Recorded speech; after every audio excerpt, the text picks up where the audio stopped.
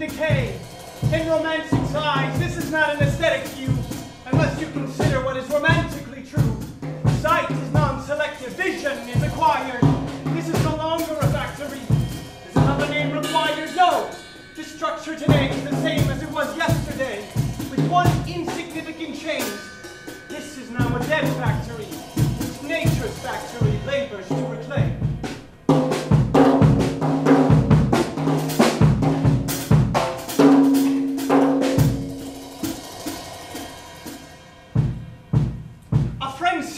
Cannot see things as they are. We see things as we are. What is for my eyes only. What is not is yours.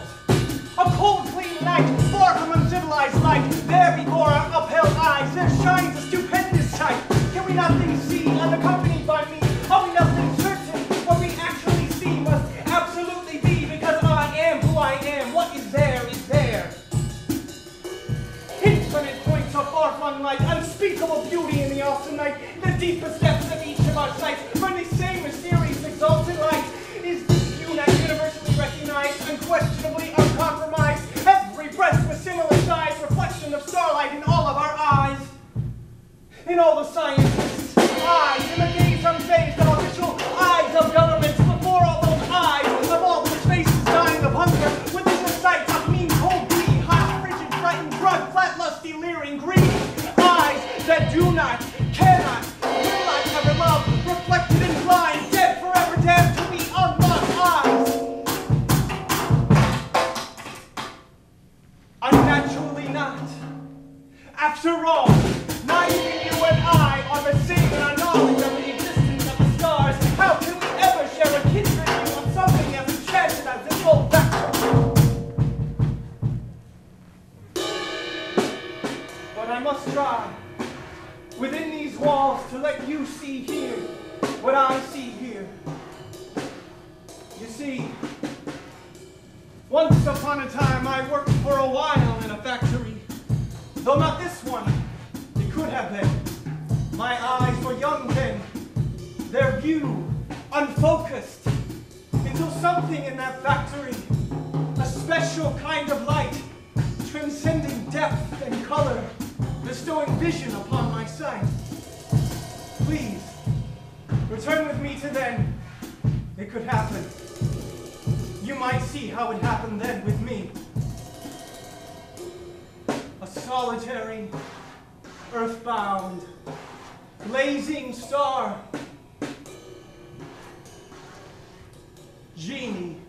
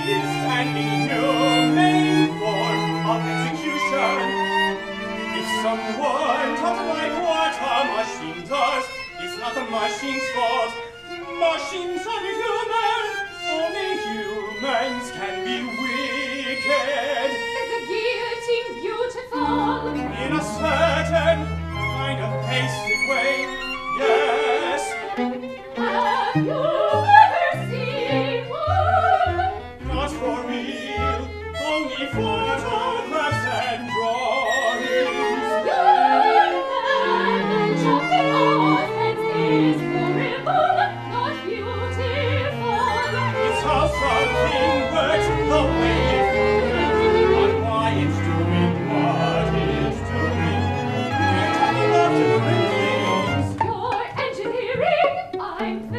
philosophy.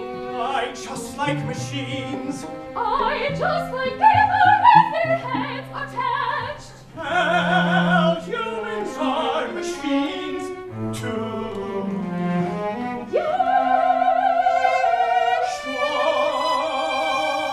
Ask any doctor. Doctors are only body mechanics.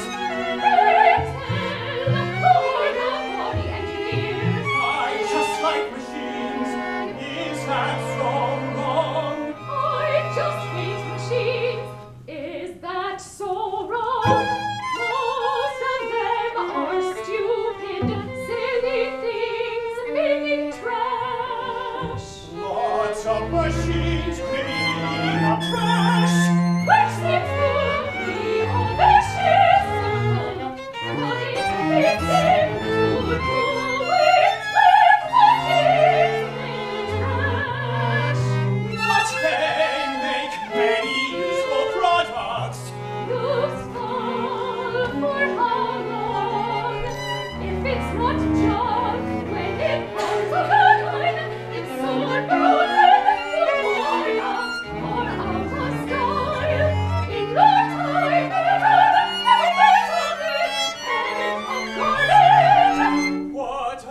Machines that save us work, or the ones that do things we can't do. Tractors and cars, the telephone, the television. What about machines, refrigerators, vacuum cleaners?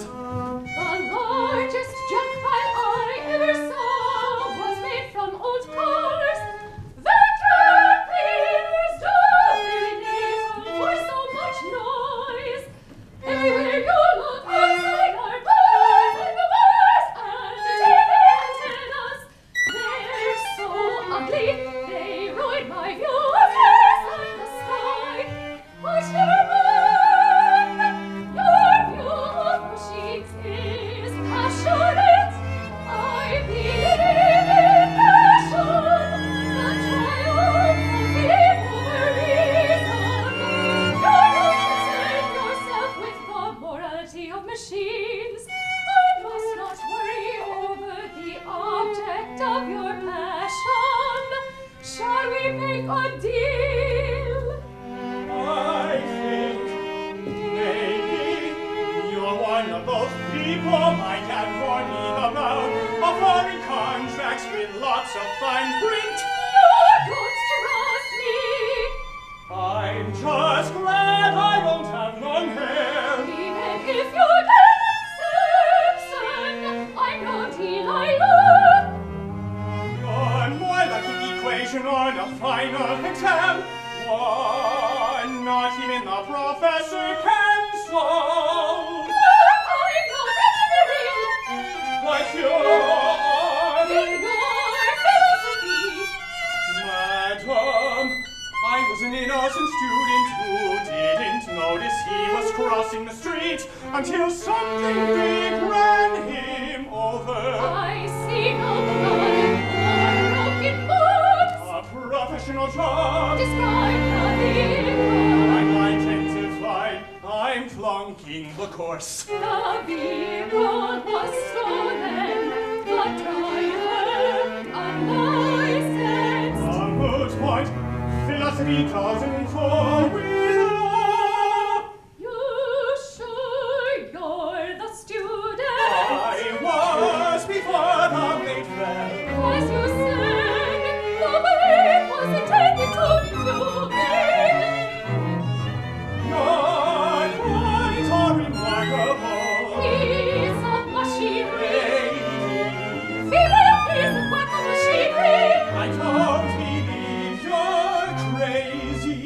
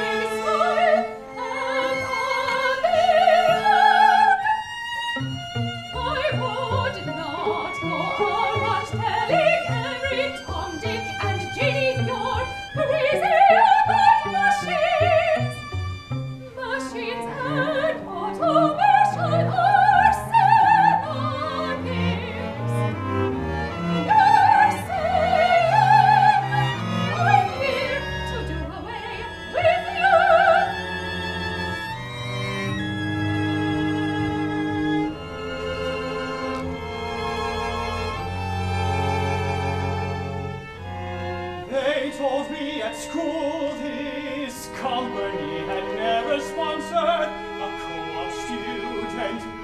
I never wondered why.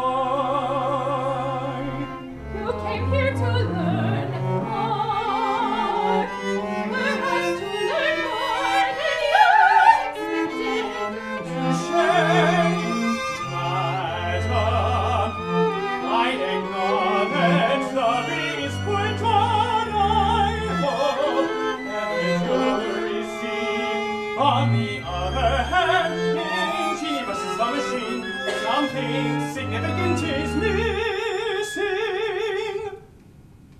I wonder if I know enough to even be a student. The only thing you have to know is there's no end to learning. But you can be a student all your life. At some point you have to take what you've learned and start living. It seems to me the start living button gets pushed when we're born, and then was permitted to shut down till we die. Only there's one ceremony. No one's figured out what we're doing